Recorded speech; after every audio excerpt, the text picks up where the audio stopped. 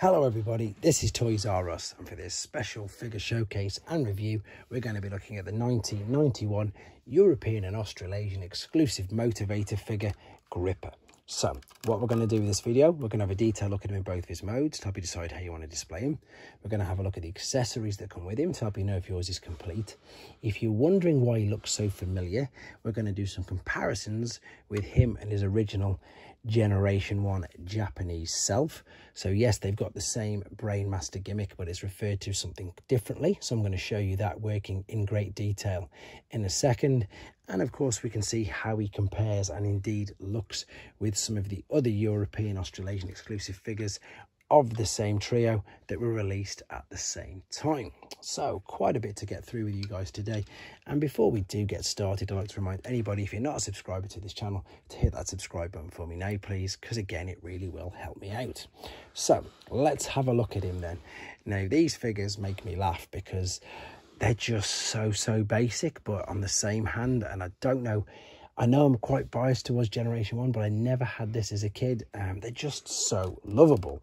These ones, not so much so, because they're missing the main gimmick of the particular figures, and the fact that the Japanese ones did combine. These can still combine. I will do a video on it separately, but they were never ever intended to. This figure was only ever released with this sword, and indeed, as they're calling him now, the energon minifigure. So what they did for Europe and Australasia, they completely changed the whole concept. I'm going to show you this box now.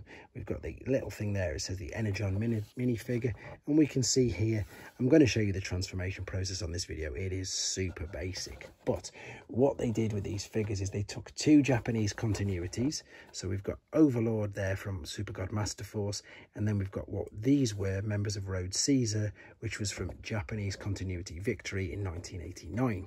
They gave them a whole new story. So I'm going to say pause there for you guys. If you want to read that, you can now. You can catch up with that. We can also have a quick look at his tech specs there as well. But yeah, so what they did was they integrated two Japanese continuities and just released a few figures as, I suppose, standalone. So we had the Motivators, which were released, and we also had Overlord that was released in these lovely gold boxes. Now, the figure itself is as basic as you're going to get. We've got a bit of rotation there in the arms. As you can see, there's no fingers, there's no fists, there's no wrist articulation, there's 100% no waist articulation, and the legs, if you can call this articulation, bend out to the side. So they don't really do anything, no ankle rock or tilt. But again, it's just a lovable brick. Now, the other thing that this particular figure does, and it completely stumped me when I first saw it, is it has the arms out, and it shows you, right, you can see at the top there, to have the arms out in the instructions. Now, I know you might be thinking, well, that's really obvious, but it's actually not, because the original figure that came out before it, the Japanese version, known as Blacker, didn't, and it never ever did. And I've got to confess, it did throw me looking at this, because I thought that looks really odd. The arms are on this one are able to do that, but it is mainly only for the combining purpose, because again, the Japanese ones can combine to form this guy, Road Caesar. So Blacker is at the top here, and of course when you spin him round like this, you can see that the arms are indeed out at the back. But when he was in normal robot mode, he just had his arms close to the sides like that.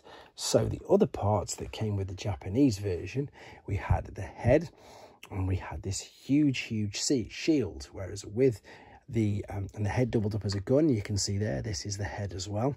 But with the European one, it was just the sword and the Brainmaster, which I suppose I'm going to show you now, and I'll show you the difference in box sizes in a second. So yeah, the Brainmaster gimmick, it isn't even referred to as that anymore, it's just referred to as an energon figure. So I'm going to open this up for you, because this is a brilliant gimmick. It's genius. I suppose the most famous of these nowadays would be Star Saber. He always was, but he's more commonly known now due to his HasLab new figure that's being built. So the brilliant thing about this is there's nothing on the back. You've got a bit of articulation here in the arms. The legs do move as well. But watch this. When you press it down, the head appears. So this is why in Japan they were referred to as Brainmasters. So you've got the lift inside there. We're going to slot him into position, and we're going to slide it up. You can see the head starting to appear Absolute genius. I love that. I think it's brilliant. It's such a clever idea. So there he is with his sword. So funnily enough, this is one where the Japanese box is actually much bigger. Not in height, because they didn't really waste much space with the height. It was in a polystyrene insert. This would have had, if I should take my other European box that I've got here. So this is from Flame. It's all the same size box. You can see it would have had a cardboard inlay and it was all tie wrapped in.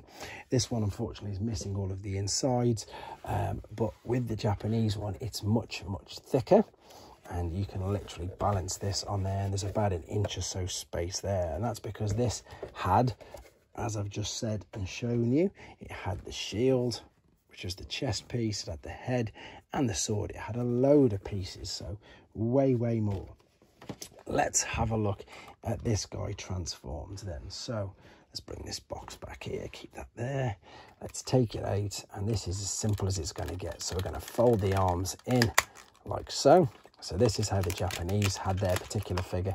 They just had this moving. I'm going to take the energon figure out, because what I want to be able to do is make him the pilot or driver as well. We're going to fold this up, and then we're going to literally just slot the wheels like that down, and then clip them together, turn it round, fold it over. Brilliant buggy mode. One last bit, fold these little tabs out, gives it a little bit more aerodynamic look. So it's a great alternate mode. Funnily enough, you do have rubber tyres. Things to be aware of is the chrome. You can see it started to come off there, and it's starting to fade at the back.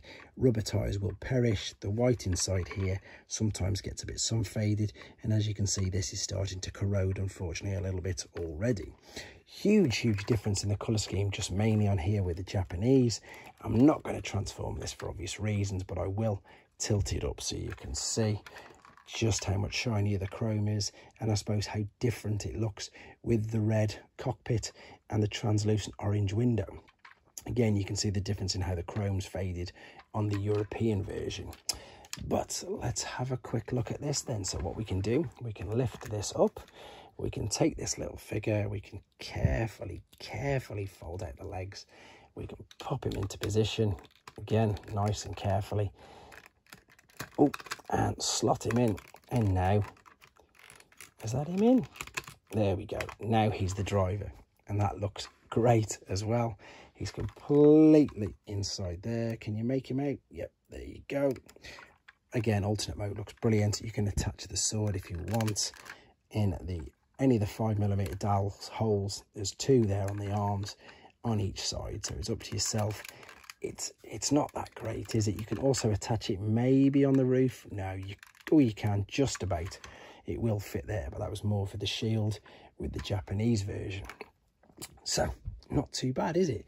What we're going to do, we're going to go back then to the robot mode. Well, I'll do a little quick more comparison, and then we'll see how he stands and looks with the other European versions of these figures. So very carefully fold the legs out, fold this back, slot the legs down.